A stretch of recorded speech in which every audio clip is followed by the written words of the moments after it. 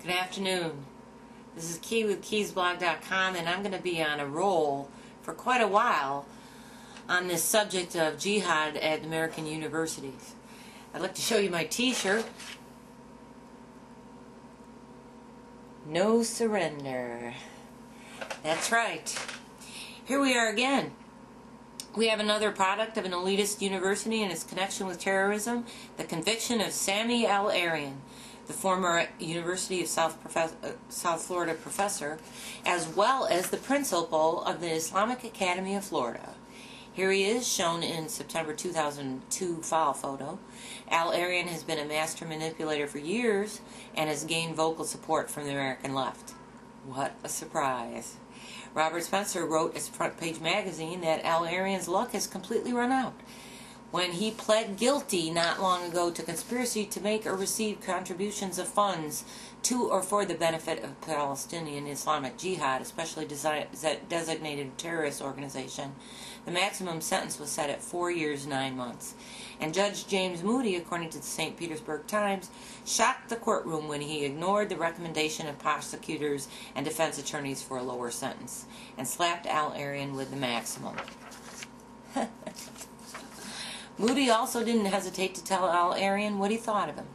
Referring to Arian's claim that he was raising money only for Palestinian Islamic Jihad's charity for widows and orphans, the judge declared, "Your only connection to orphans and widows is that you create them."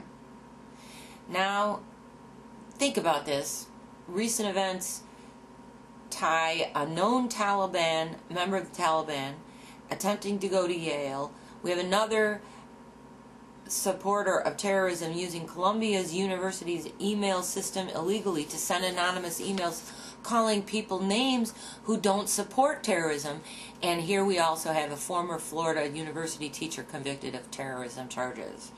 You see any connection here with the elitist universities and terrorism? Anyone seeing a connection?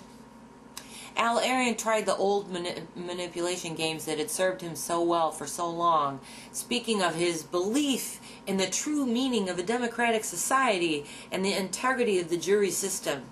Moody was having none of it. "Dr. Arian," he said, "as usual, you speak eloquently.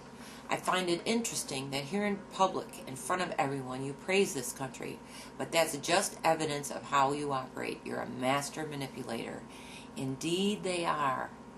They actually believe that war equals deception, and that is what they're eagerly perpetrating on the American people with the help of leftist organizations and leftist lawyers who clamor to their aid, who run to their aid to defend them.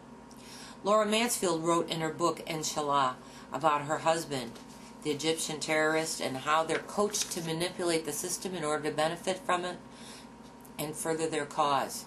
Indeed, Judge Moody was in no mood for any such manipulation. He told Arian, "You continue to lie to your friends and supporters, claiming to abhor violence." He scored the former professor's murderous activities. "Your children attend the finest universities this country has to offer," he said, "while you raise money to blow up the children of others."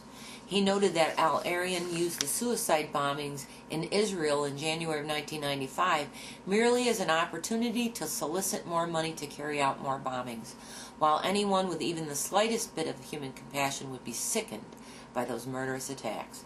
But Arian supporters dug in.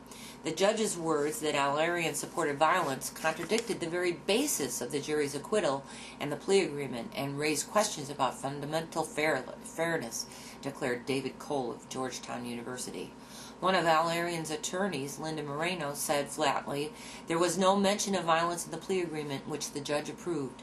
Yet, in fact, the plea agreement stipulates that Arian raised money for Palestinian Islamic Jihad, and that he was aware that the PIJ achieved its objectives by, among other means, acts of violence.